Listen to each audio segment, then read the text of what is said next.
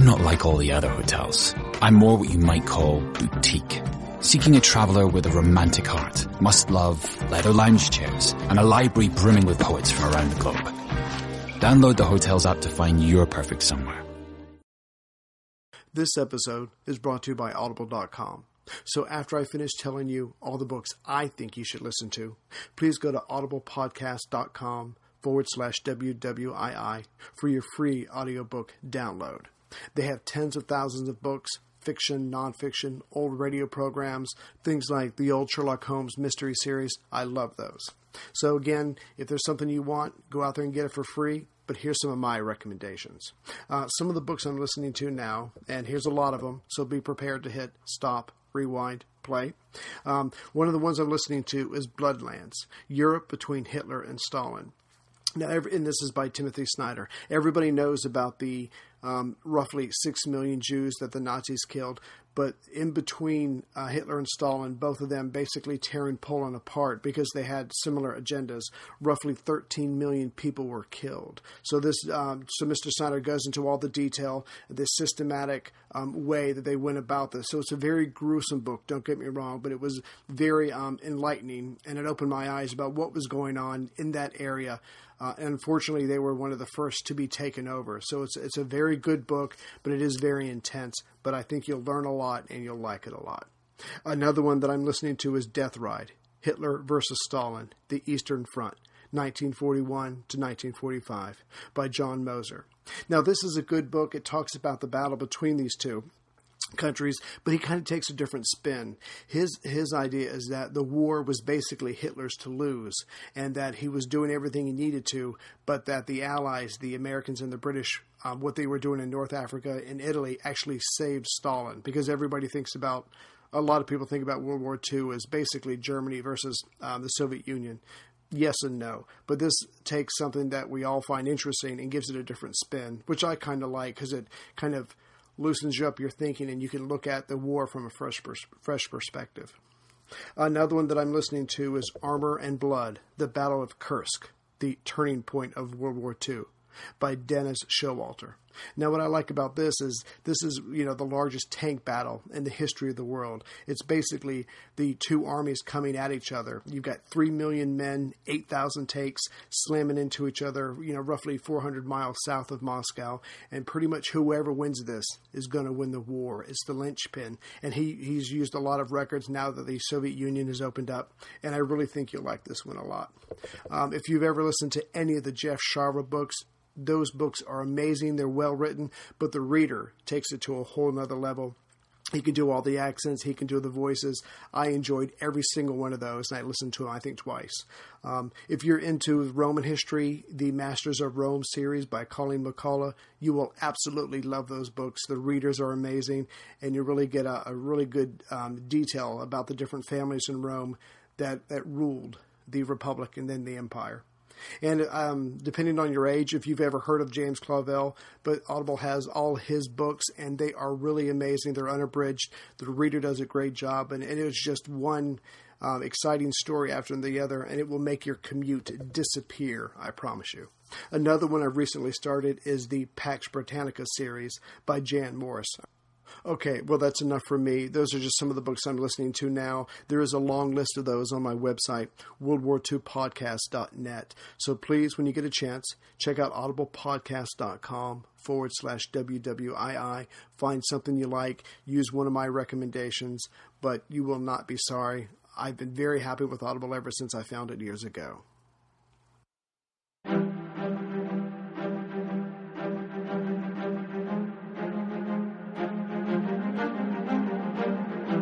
Hello, and thank you for listening to The History of World War II podcast, episode 97, Back in the Saddle Again. After Churchill's meeting with Prime Minister Asquith on May 22, 1915, which confirmed his ouster from the Admiralty, but also let him know that there was no place for him in the new national government, the 40-year-old felt like his life was over. Quote, "I'm finished. I'm done," unquote. And with this feeling, his black dog, his depression, that he simply did not have time for since the war started, ambled up to him, sat on his lap, and made itself at home. Never had he been so low, especially after being so high. What with helping direct the war and believing the Dardanelles plan would break the senseless, unproductive slaughter in France.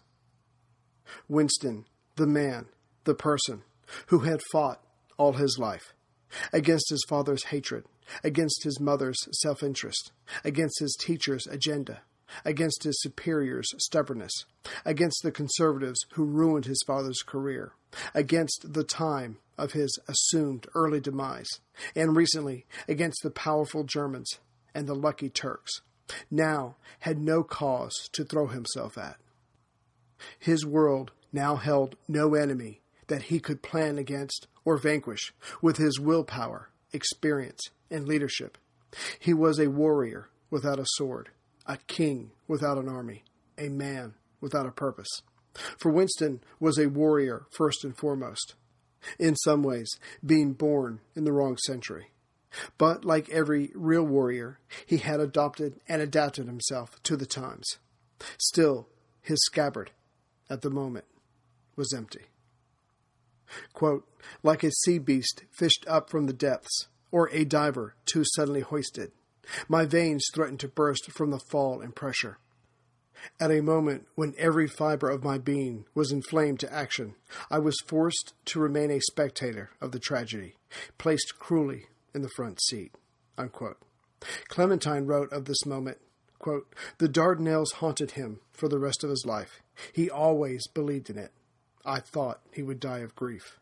Unquote. Still, Churchill had a job given to him by Asquith and on the War Council, now called the Dardanelles Committee. But the post was the lowest one possible, the Chancellor of the Duchy of Lancaster. But the newspapers mirrored Winston's thoughts when taunting him, quote, where is Lancaster, and what is a duchy? Unquote. And though his salary was cut from £4,500 to £2,000 a year, life, just like debt, goes on.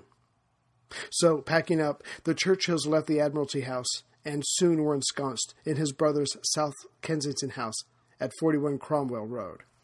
But to add insult to injury, as if seeing exactly how much salt could be rubbed into Winston's wounds, not only did the new Admiralty decide to end his tank research and production, but the Army decided to immediately use what few tanks had made it through the process. So Winston, being Winston, rushed to Asquith's office, just like recent times past. But he did not demand anything. He begged that the tanks not be used until either enough had been finished to make it worthwhile, or perhaps detailed plans could be thought through to take advantage of the confusion they would cause the enemy. But neither came to pass. On September 15th, 1915, the small number of tanks crawled over the land near the Somme. As expected, the Germans did not know what to make of this. But as the British had not planned out a follow-up infantry incursion, it all came to nothing. Churchill later wrote, quote, my poor land battleships have been led off prematurely and on a petty scale. In that idea resided one real victory. If possible, Winston's depression worsened, and though he put forward his best face, the looks he received of pity or vengeance were too much. Churchill took his family and his brother Jack's children to a house in Surrey on the weekends. Still, this did nothing for the man, who avoided guests and locals alike. He tried to take up golf again, but again found it to be similar to, quote, chasing a quinine pill around a cow pasture, unquote. But on one weekend in particular, his sister-in-law, called Aguni, spied Winston spying on her as she painted in her garden, as was her wont. She could tell he was interested and recommended he give it a try. As he walked over to her, he thought, could the muse of painting have something for me? This he doubted. That muse was all about charity and chivalry, and that had nothing to do with him. Still, he would give it a go. The morose husband told Clementine of his thoughts, and she, desperate to bring him out of his despair, dashed off to a local shop and got him everything he needed. But I'll let Winston tell you himself. Quote, The next step was to begin, but what a step to take. The palette gleamed with beads of color. Fair and white rose the canvas. The empty brush hung poised, heavy with a destiny, irresolute in the air. My hand seemed arrested by a silent veto. But after all, the sky on this occasion was an unquestionable blue, and a pale blue at that. There could be no doubt that blue paint mixed with white should be put on top of the canvas. One does not really need to have an artist's training to see that. It was a starting point, open to all. So, very gingerly, I mixed a little blue paint on the palette with a very small brush, and then, with an infinite precaution, made a mark about as big as a pea upon the fronted snow-white shield." Unquote. Just then, a neighbor pulled up in her car, Hazel Lavery, who just happened to be invited over by Clementine. She also just happened to be a painter. Lavery strode up to Winston and confronted him. Quote, "What are you hesitating about? Let me have a brush. No, the big one." Unquote. This was handed to her, and without hesitating, she sank it into the blue and white paint, and then smeared it all over the top of the canvas. Later, Winston wrote that before she charged onto the scene, he had been cowering. But now, it seemed, the canvas was the one shivering. The spell was broken. Eddie Marsh, who was there to witness this, later wrote that painting seemed to be a, quote, distraction and a sedative that brought a measure of ease to his frustrated spirit, unquote. And Winston would go on to become a bold painter, of course.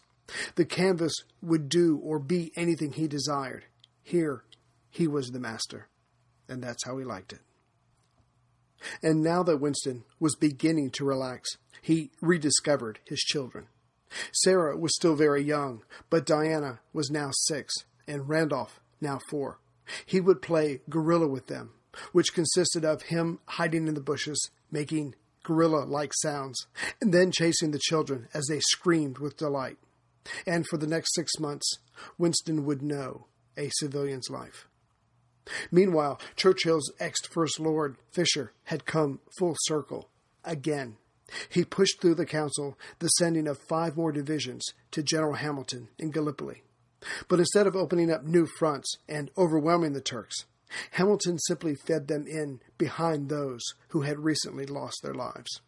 And by doing this, violated an old maxim of the military: never reinforce failure. Hamilton's now 120,000 men would achieve nothing. But somehow, the general's failure was again placed at Winston's doorstep, as in, it was his idea, and a bad one, so the failure and shame should be his too. Then Bulgaria entered the war on Germany's side, which to Winston caused new possible avenues of how to break the stalemate to flash across his mind. But no one with authority listened to him. They no longer even trusted him. As Gallipoli now mirrored France in all its wasteful horror, on October 16th, General Hamilton was relieved of duty. His replacement, General Sir Charles Monro, was told one of his first duties was to ascertain whether it was prudent to keep the campaign in the East going. But as Monro, who had just come from fighting in France, was a confirmed Westerner, his conclusion, when he got down to writing it on paper, would spell the end of Gallipoli. Of Monro, Winston later wrote, quote, "He came, he saw, he capitulated," unquote. But the dark times were just getting started for Winston. On November 6th, the Dardanelles Committee, now renamed the War Cabinet, confirmed one more major change. Winston was out, just like the cabinet. So Churchill submitted his resignation on November the 11th, and the Prime Minister made it official the next day. For weeks, Winston, who knew this was coming, had been asking Asquith for a field command.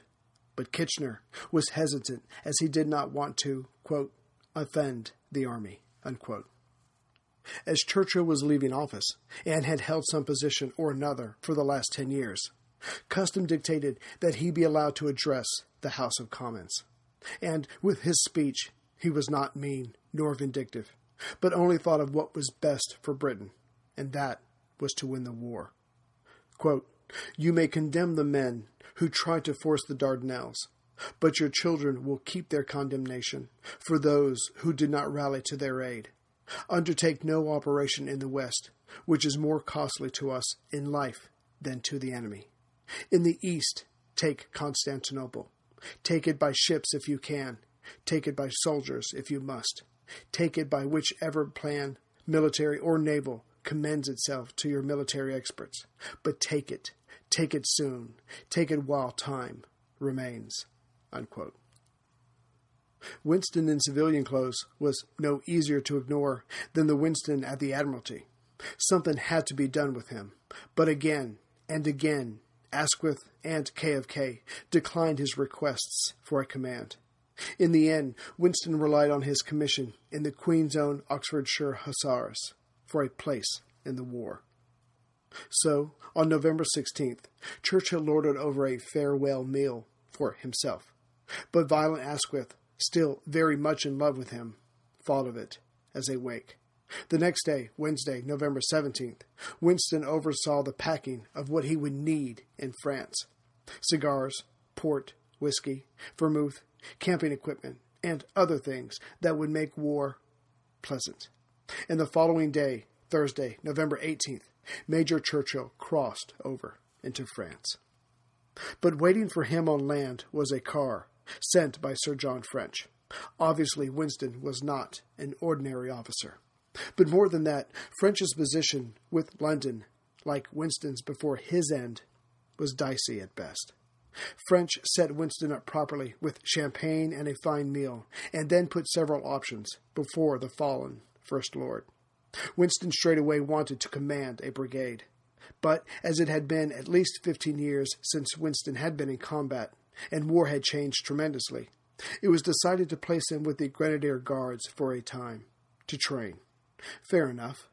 Winston agreed. Churchill approached the front, but on the way stopped a few times and was offered, one after another, several fine lunches with British and French officers who wanted to meet him.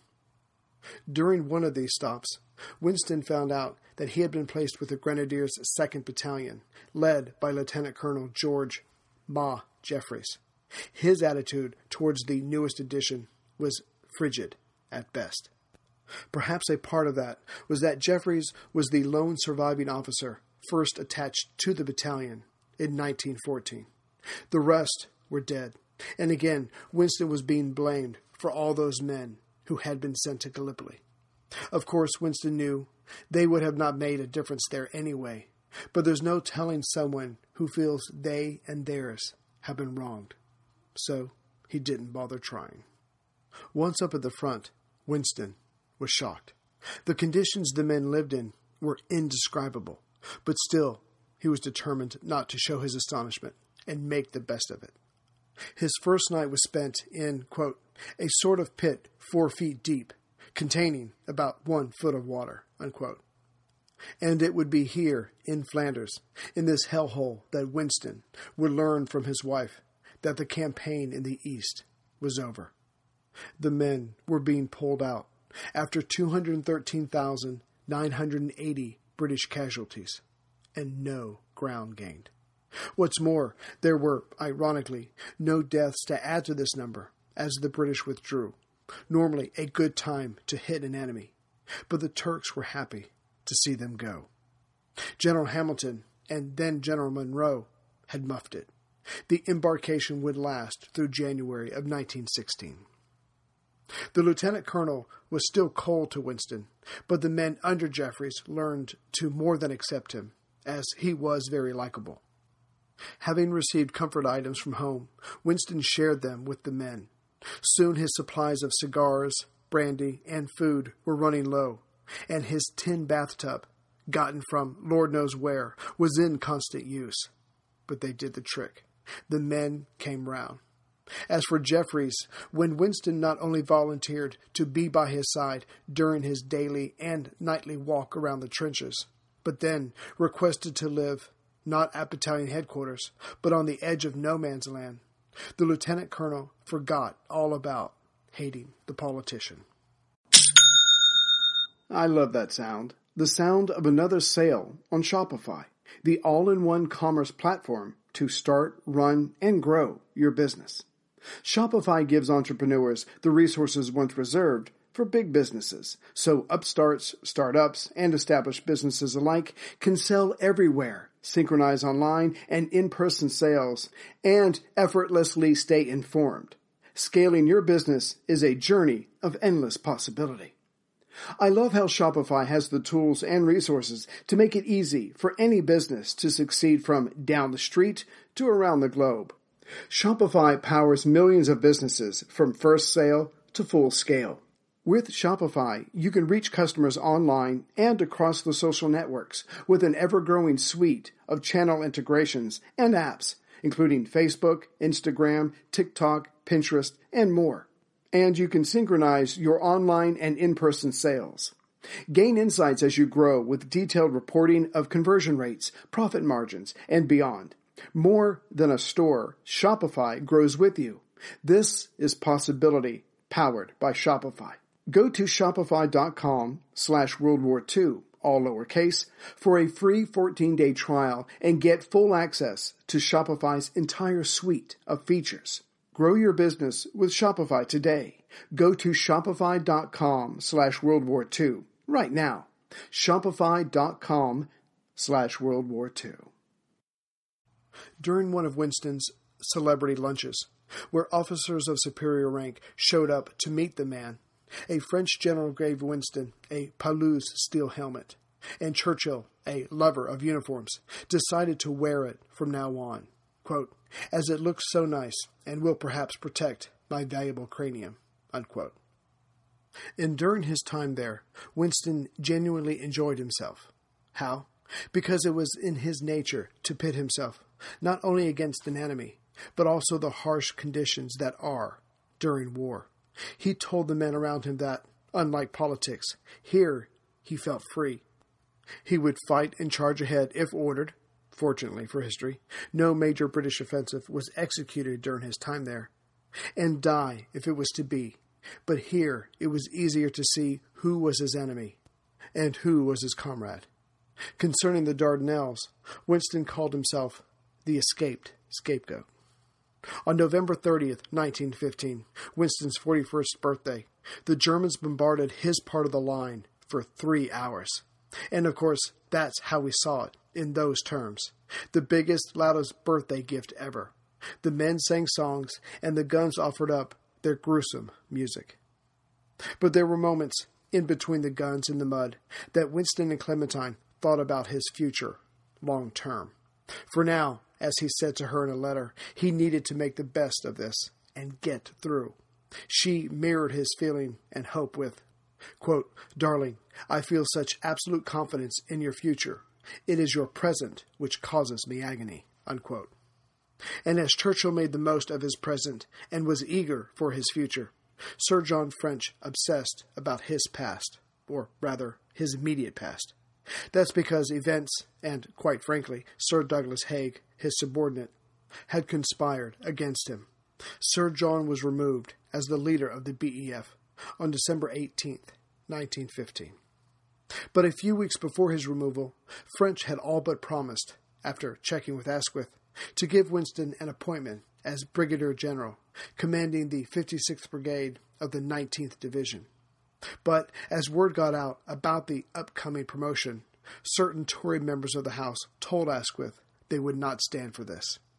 After all, what experience did the former First Lord have? Well, quite a lot, actually. Certainly more than any of them. But Asquith, not wanting to rock the boat, had the elevation put aside. In the saddle now was Sir Douglas Haig, who had his good points. He was beyond cool under pressure, able to hold vast amounts of detail in his head, and was absolutely confident in himself. But that last part turned out to be a flaw, a major flaw, because Sir Douglas Haig believed implicitly in the horse. Quote, the role of the cavalry on the battlefield will always go on increasing, unquote. To his mind, what was needed to break through was a mass of horse, as again, to his thinking, bullets had, quote, little stopping power, unquote, on them. Of course, this kind of thinking had been given up during the first days of the war. The bullets and guns projecting them were much larger and more powerful than Sir Douglas remembered. Oh, he did have one more asset to call upon. He had impeccable social connections, and his wife was a member of the royal family, which allowed Sir Douglas to write to the king and complain about Sir John French that he was not the man Britain needed at this time in their history. Soon after taking up his new position, Haig sent for Churchill. The destined field marshal was kind and understanding, and all but promised Winston a brigade. This was one of Haig's faces. The other one was consumed with, how can this person help me? And because Winston was someone, though currently in disgrace, but who was to say it would always be that way, on January 1st, 1916, Sir Douglas made Churchill a lieutenant colonel of the 6th Royal Scot Fusiliers, his own infantry battalion. But again, Winston was not wanted, but not because of who he was. The 6th Royal Scots, mostly miners from the Ayrshire coalfields, liked their current commanding officer very much, but he had been moved on, and Winston was stepping into his place. The mood, upon his arrival, was mutinous, to say the least. Churchill did not help himself, being a cavalryman, by giving commands infantrymen did not understand. But after his initial slip, Winston worked hard, as always, to learn the way of things. The men might not have liked Winston, but that was okay. He liked himself enough for everyone. And because he was not intimidated, he saw that their morale was low, and it wasn't just because they lost their leader. So Winston arranged concerts and games. At first, the men did not know what to make of this, but eventually they loosened up. Winston also didn't see why the men's downtime could not be used to improve their education, at least in terms of their present situation. So one day, Winston, standing jauntily before them, with his adjutant Gibbs behind him, yelled out, quote, "War is declared, gentlemen, on lice," unquote. According to Gibbs, Churchill put forth a detailed lecture on Pulex Europaea, its origin, habitants, and its importance in past wars. But all this was done with such force that when Winston was finished, the men went about delousing themselves with a passion, perhaps an earlier version of the scared straight policy. The 30 officers and 700 men came round to Winston's view of life and war. His personality would not tolerate anything else. Quote, "Laugh a little and teach your men to laugh. Get good humor under fire. War is a game that is played with a smile. If you can't smile, grin. If you can't grin, keep out of the way till you can," unquote. On January 24th, 1916, Winston led his men to the Belgian village of Ploegsteert, or Plug Street, as the Tommies called it. It was the 21st anniversary of his father's death. Winston took the occasion to write to his mother, Jenny. For the last few years, the vast majority of his letters went to Clementine, his mother, relegated to the rear.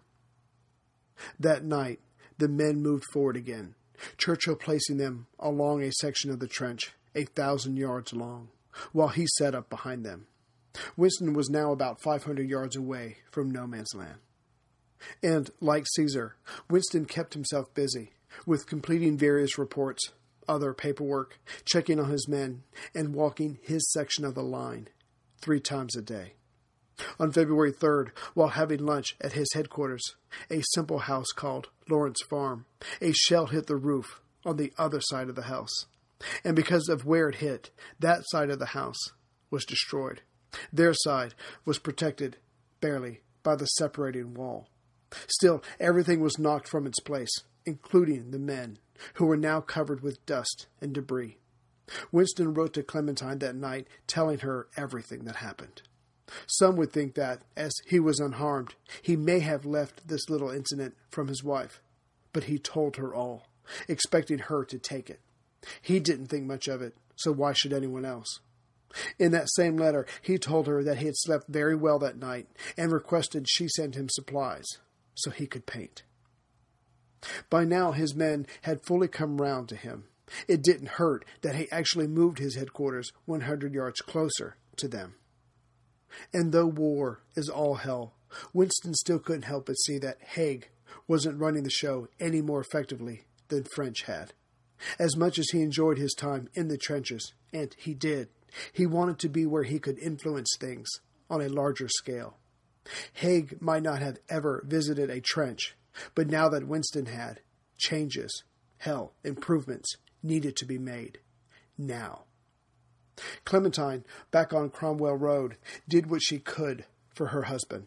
She met with politicians and other influential men to put her husband's case before them. During one lunch, Lord Curzon came by and passed on the gossip that Winston was to be made a brigadier general any day now. Alas, it turned out not to be so. Lloyd George also stopped by. He said all the right things and expressed his sympathies and promises of friendship. But for Clementine, those days were over. Never again would she trust him. If only she knew how right she was. During this time, Lloyd George was doing all he could to undermine Asquith, hoping to replace him. But then, as much as the husband and wife wrote to each other and spoke on the phone, this only because of Winston's position, the two started viewing his political situation differently. In other words, Clementine, because she had her ear to the ground, knew that Winston's negatives were still high. However, Churchill, having been removed from the fuss and criticisms, was beginning to believe his popularity was once again on the rise. But then, Churchill destroyed any goodwill his absence had gained him on March 7th, 1916. He had been allowed to come home for a visit and chose to give a speech from the opposition bench. He had decided now was the time for his right honorable colleagues to hear the truth about the current government's prosecution of the war. The Admiralty under Balfour had become lax and suffered from a, quote, want of push and drive, unquote. The U-boat threat was not being sufficiently deflected. German shipyards were outproducing British ones. The Zeppelins were allowed over British territory and wreaking havoc. The Navy, Britain's shield, was being mismanaged. Near the end, Winston had everyone paying attention. More's the pity for him. Most were impressed and glad that someone had finally said what many were thinking. But then, Winston ruined his speech and his immediate future by finishing with this sentence. Quote, I urge the First Lord of the Admiralty, without delay, to fortify himself, to vitalize and animate his Board of Admiralty, by recalling Lord Fisher to his post as First Sea Lord. Unquote. Everyone who had sat listening to his speech was stunned. What? Fisher? Bring back the man that had ruined Winston? And what most didn't know, help ruin the Dardanelles campaign? Clearly Winston had gone the way of his father. He had become soft in the head. Perhaps it was the effects of being so close to the shelling. Winston left the house without realizing the storm that was about to swirl around his speech and his name. Before anyone could get to him, Violet Asquith, who still loved him, got in first. She started off with, why did he do it? And then, what was he thinking? His reply was that, first, he wanted to appear magnanimous towards the man who ruined him, and secondly, as he only cared about a strong navy, Fisher still had, when he could be controlled, something to offer. But Violet set him straight on both scores. Still, Churchill decided against heading back to Flanders, but instead would go back to the house to explain himself. But he never got the chance. Balfour, perhaps not a great leader of the Admiralty, but a superb politician, tore into Winston and his comments. Churchill tried to fight back, but was knocked off his game and ended in an even weaker position. But so too was Asquith. That was the other result of this latest escapade. That's because before Winston shot himself in the foot, the points he was making about the war were true. And all that had to be laid at the doorstep of the Prime Minister, which probably explains why, when Winston went to see the Prime Minister, Asquith promised that if he, Churchill, decided to re-enter politics, Asquith would not interfere. It may have even been guilt over letting Winston take all the blame for the Dardanelles, when in truth the Prime Minister, any Prime Minister at the time, had a fair share of it. So, before heading to Dover to cross the Channel, Winston wrote up his resignation and his intention to return to politics, and gave the paper to his wife. On his way back to Flanders, Winston's blood was rising, his anger getting the better of him. But not at the Germans, no, at his former house colleagues. They had taunted him and enjoyed his being ripped to shreds by Balfour, and Winston wanted some payback. And with his feelings leading the way, his brain played catch-up by creating reasons why it would be a good idea to return. He could grab the headlines with his re-entry and hold them with his charisma. He wrote to Clem, quote, "Do not, my darling one, underrate the contribution I have made to the public cause, or the solidarity of a political position acquired by so many years of work and power," unquote. All true enough, but Clementine parried with, quote, "The present government may not be strong enough to beat the Germans, but I think they are powerful enough to do you in, and I pray to God you do not give the heartless brutes the chance," unquote. But immediately the question was decided for him. Upon his return, Haig recommended to Winston that he re-enter politics and help pass a conscription bill through the House. That was the only thing that was going to win this war. That was the carrot. The stick was that his battalion was being merged with another, and as that commander had seniority over Winston, Winston wrote to Clementine the seemingly good news that, quote, "I am not leaving my battalion is leaving me," unquote. So off went his resignation letter directly to Kitchener, who replied that it was accepted, but with the proviso that Winston never again reapply for active service. His last letter to his wife was sent out on May 2nd, 1916, days before he left the front line. On his last night there, the Germans fired 30 shells at his headquarters, hitting the house 4 times. Winston wrote, quote, "This is, I trust, a parting salute," unquote. Only Winston would see it like that. In his last letter to his wife from the front, he also wrote the sentence, quote, "The government is moribund. I only trust they will not die too soon," unquote. Now back at Cromwell Road, Winston found 3 MPs who wanted to join him in a cause of patriotic opposition. Such words are used during a time of war. And Winston was to find out the good and the bad of not being a forgotten man. Some cheered him, but some MPs, now that he was out of uniform, gave vent to their hatred of him. Some said that his quitting the army was proof that he was nothing more than an opportunist. Others said he was no better than his father and should not have even thought of coming back. But the worst blows came from some of the members of the small patriotic opposition party, supposedly his own allies. Some of them wanted nothing to do with him.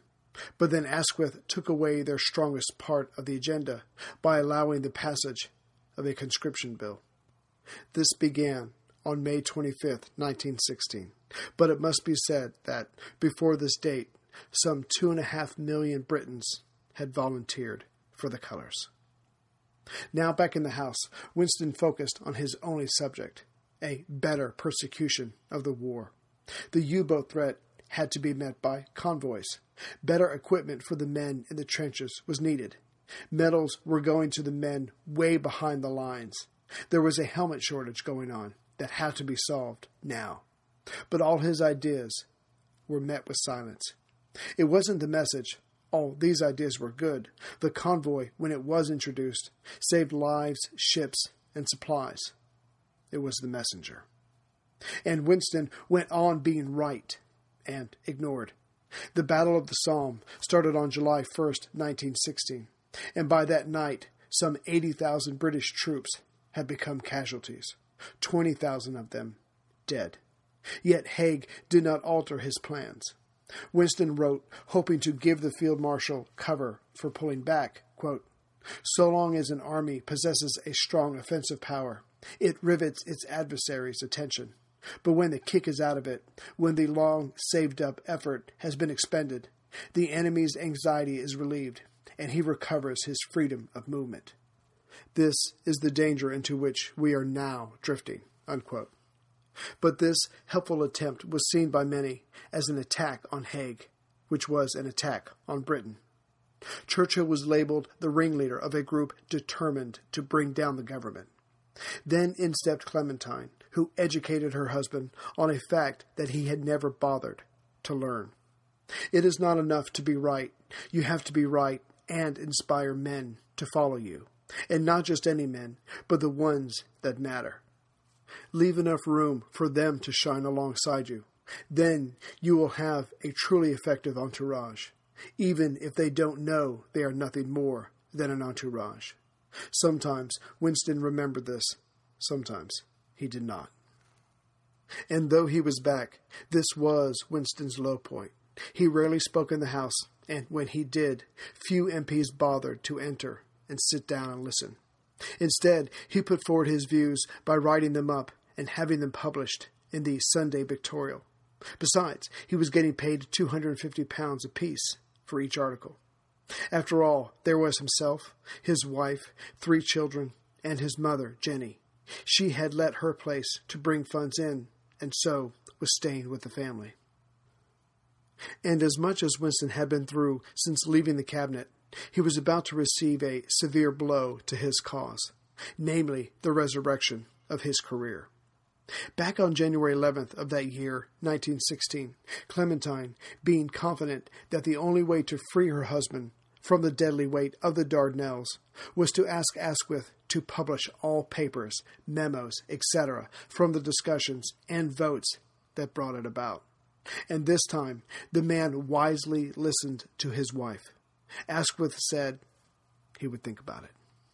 And without Winston needing to do anything further, there followed months of chants of, quote, "What about the Dardanelles?" unquote, which could be heard throughout the country.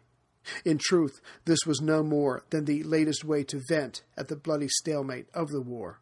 What if the war in the East had played out differently? Perhaps this could all be over.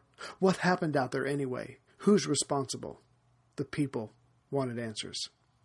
And proving perhaps that he should have never been prime minister in the first place, that Venetia was right to leave him for another, Asquith agreed on June 1st to put the information about the Eastern campaign before the people.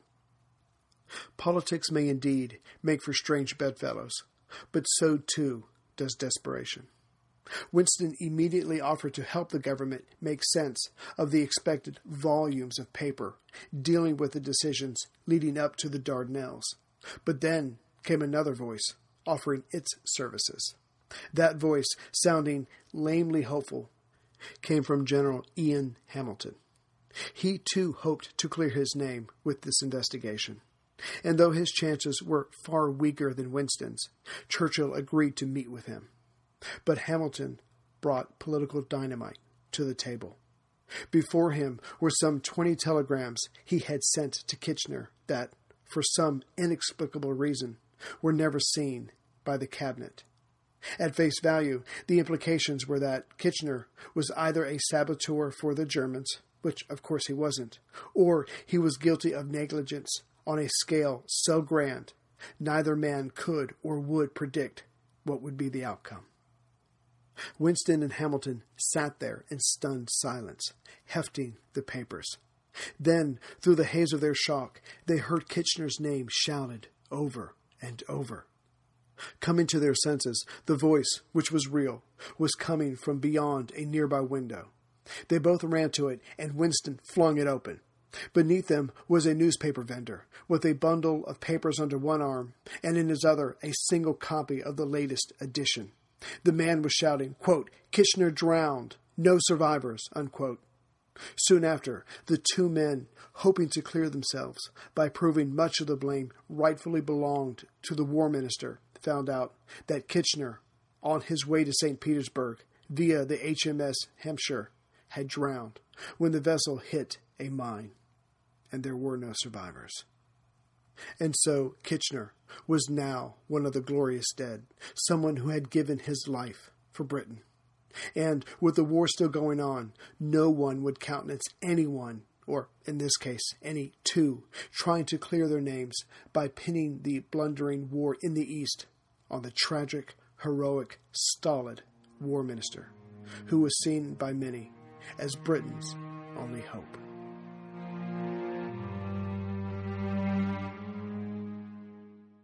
Hey everyone, Ray here. What's the one thing we all have in common? You know, you and I. Basically, we all want to be better off financially at the end of each month. But one of the biggest obstacles to that goal is high-interest debt. That's where Upstart comes in. Upstart can also help when that unexpected bill comes in, leaving you asking the sky, what do I do now? Simply put, consider Upstart. Upstart-powered personal loans can help you pay down high-interest debt, all online with simple and easy-to-understand payment terms. And keep in mind that over 1.8 million customers have already been helped by Upstart. So whether it's paying off credit cards or getting cash for a personal expense, Upstart's one fixed monthly payment can put you on the road to financial freedom.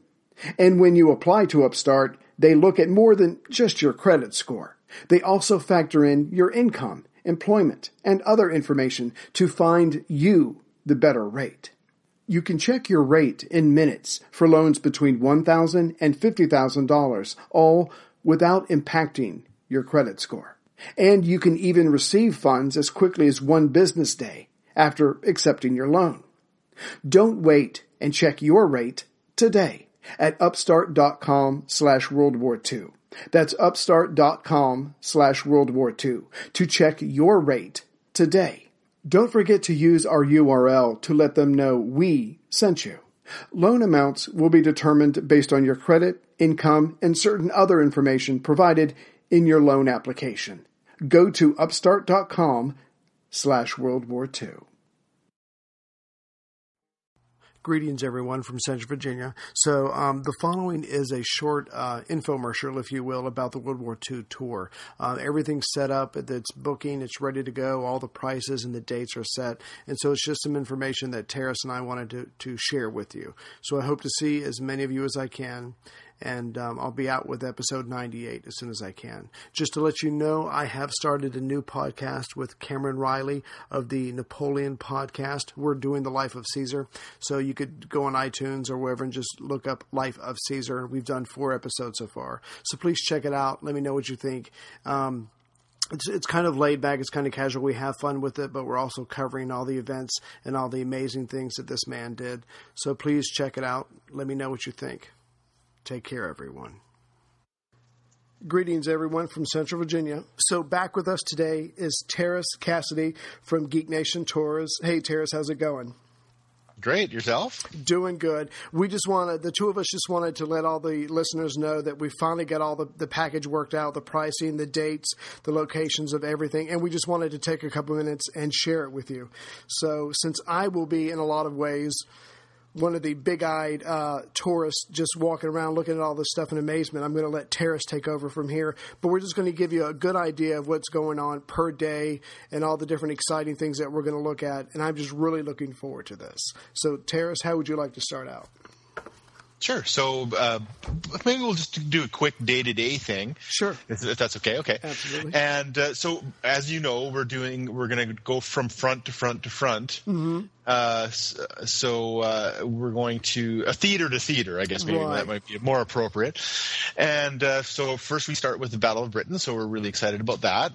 It starts, the tour runs, just so everybody knows, that the tour runs from the 8th to the 18th, I believe. The 9th of September through to the 17th of September. Okay, 9th. Okay. Got it.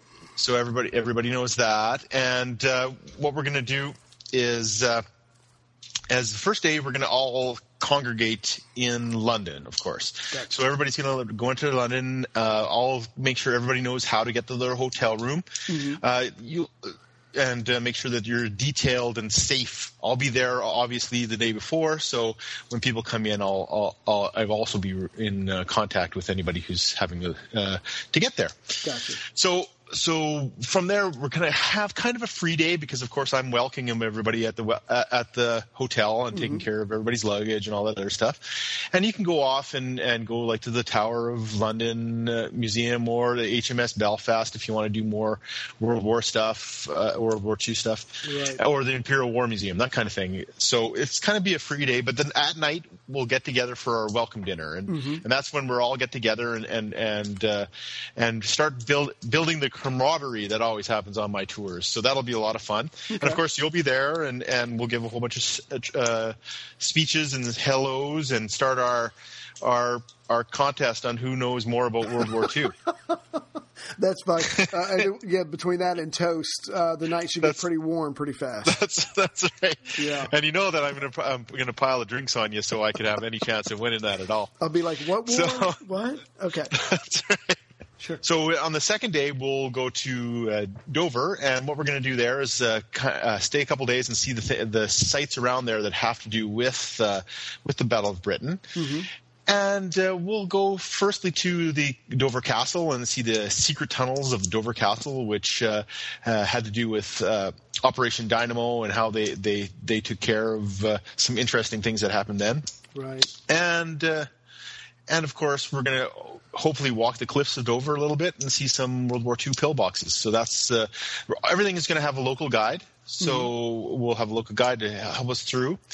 And then the next day we'll go to the Kent Battle of Britain Museum and the Battle of Britain Memorial. So we're going to really try to focus on that, and of course really talk about Churchill's The Few. Right. I've had a lot of, I'm sorry, I was just going to say, I've had a lot of my listeners email in about those two places, and they said you definitely have to see those. So I'm really looking forward to those. Awesome. Very good. And then, of course, the next day we're going to take off from Dover, and we're going to go to the Battle of Britain bunker.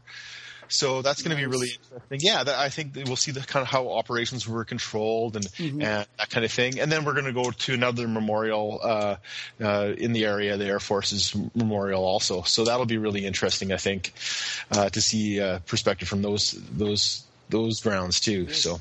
Oh, and I've been practicing my Churchill impersonation, so I will throw it on everybody when we are at the Uxbridge. So that is just icing on the cake. Yeah.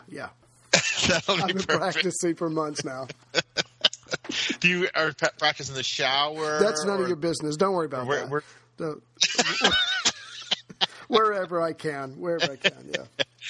And originally, I have to change the itinerary a little bit because on day 5, we're planning on to go to the Bentley Priory Museum, but there's been some switches that I don't think they're quite ready for us. So we're going to switch things around a little bit. But we're definitely going to go to the Royal Air Force Museum, and most likely on that day we're going to go to Benchley Park Museum also. Nice. So that'll be pretty cool. Yes. Yeah, so we see all their ciphers and code breaking and all that other stuff. I think it'll be an interesting part for that too. And then from there we'll go to Duxford, and I've been to Duxford Imperial War Museum. It's a beautiful place, incredibly well put together, and tons of stuff to see. But what's really great about that day, Sunday the 14th, is that we'll also go to the Duxford War Museum has their air show. Oh wow!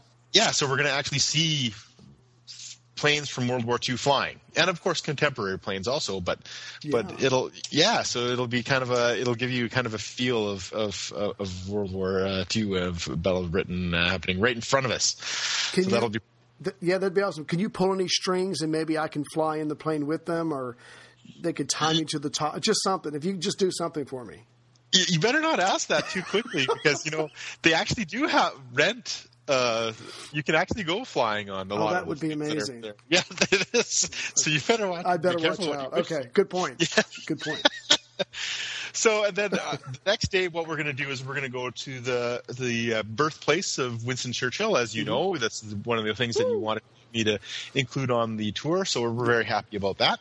Excellent. And we'll probably stay there for a good part of the day. Mm-hmm. And then after that, we'll return back to London and have kind of the afternoon off in London. So a little bit of free time, too, because I know that after traveling all those times, some people will just want to have a nap, and other people just want to explore things. Right. I don't know which one I'll be on yet, but we'll see what happens. We'll see what happens. Yeah. So, and then on the last actual tour day, this Tuesday the 16th, we're going to go take a look at the London Underground, and we're going to see how where people actually stayed during the Battle of Britain, where some people hid. Right in the underground. So we're trying to arrange a local guide for that also. Mm-hmm. We'll stop by, probably just view it from the outside St. Paul's Cathedral, because it's a very important place about, it's symbolizing the steadfastness of London, right, and their Londoners during that time. So that's a really important place just to kind of at least see. Mm-hmm. And then we're going to go to the Cabinet War Rooms and Churchill Museum. So that'll be a really good kind of end to the whole Battle of Britain. And then, of course, on the 9th, that's on the 9th day, the 17th of September, we'll all get together and head home. So again, you'll get detailed explanations on how to do that. So. That's sad. Okay, no, that's and it's actually, you know what? It's funny because I really kind of do get a little emotional and teary usually at the end of the year, and having to say goodbye to everybody. Right. Because I'm actually going to be staying there a little bit longer, because right after this I have to go to my other miniature wargaming tour, Scotland, Scottish distilleries, battlefields, and miniature wargaming. So that's my next tour right after this. You guys will all leave me, and I'll be there. Right. Oh, wow. I'm so jealous. Maybe I can talk to the wife and my job, and I'll just go with you. How's that? Sure, by all means. And then you can come to Japan after that, because after that one, I go to Japan. That might be a stretch, but I'll see what I can do. I'm going to try. So anyways, there's a lot. What's included, I guess probably everybody wants to know. That the one thing that it does not include is air from worldwide, because we don't know where everybody's coming from, and we have participants from all around the world that'll hopefully hop on board with us. Mm-hmm. And what it does include is local guides, hotel stays, all the bus transfers, all the entry fees to everywhere. I said local guides, meals throughout, the whole bit. So everything's pretty much included.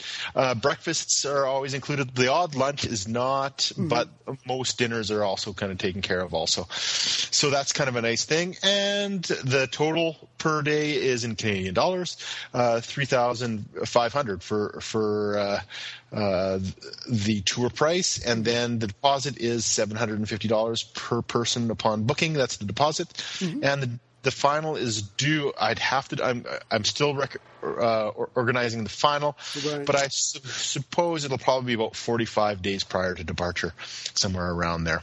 Okay. And with your permission, I was able to get, for the members of the podcast, it would be $3,400 as opposed to the $3,500.